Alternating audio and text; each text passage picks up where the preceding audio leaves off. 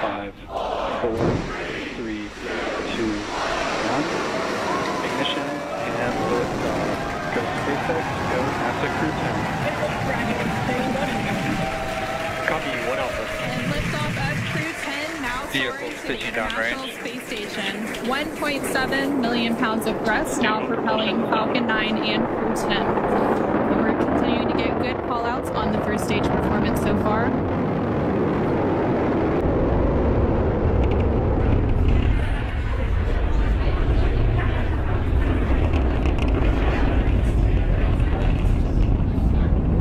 We're now 40 seconds into today's flight. Power and telemetry nominal.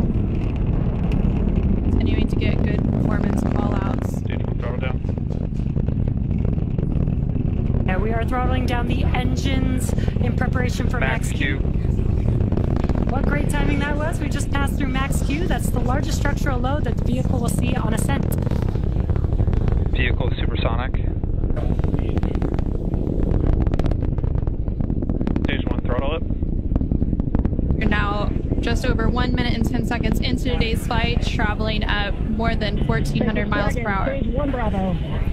And we just heard that call out for 1 Bravo, which means we're in the second and final abort mode for the first stage, continuing to get good performance.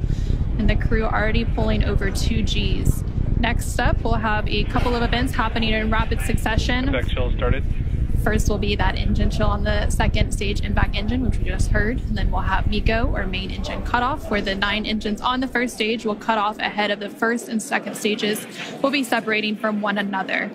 Then the single Merlin vacuum engine on the second stage will ignite and continue to carry Crew-10 to orbit while the first stage begins its journey back to Earth.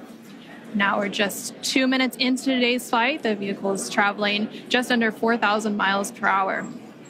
We're just about 20 seconds away from those events that Anna just mentioned. The 9 Merlin engines will shut down here in just about 10 seconds for MECO, stage separation, and SES-1. Main engine cutoff. SpaceX Dragon, 2 Alpha. You can see a view from stage 1. And an extremely excited crowd here in Hawthorne.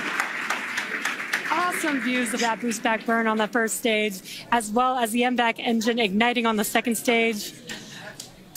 Great views there. Now the booster is in its boost back burn. This is the first of 3 burns as it makes its way back down to Earth. This will last about 45 seconds. And there we have our first images of the crew inside the Dragon spacecrafts as they make their way into orbit.